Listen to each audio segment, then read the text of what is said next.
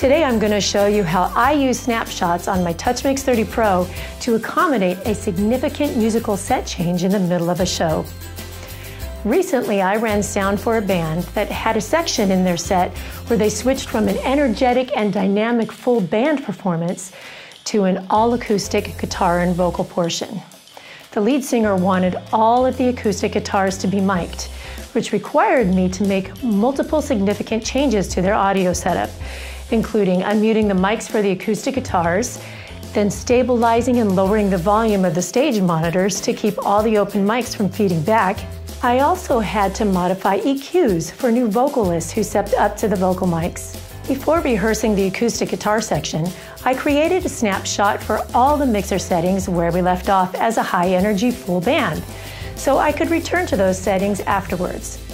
I selected Scenes, then Snapshots, New.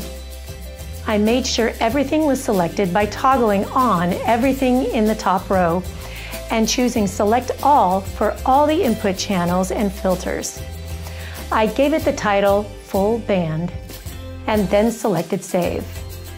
As we rehearsed the acoustic guitar section, I made all the necessary changes and then created another snapshot of all my mixer settings for this, going through the same process. Scenes, Snapshots, New. I made sure all the parameters are selected and gave it the title Guitars, and then chose Save. Next, I recalled my full band snapshot for the start of the show. As the live show progressed, I had made additional changes to the front of house mix and musicians' monitors as they had requested. When the time came for the acoustic guitar switchover, I needed to update my full band snapshot before switching to the guitar snapshot.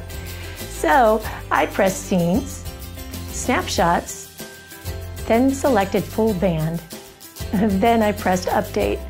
Now I could recall the guitar snapshot.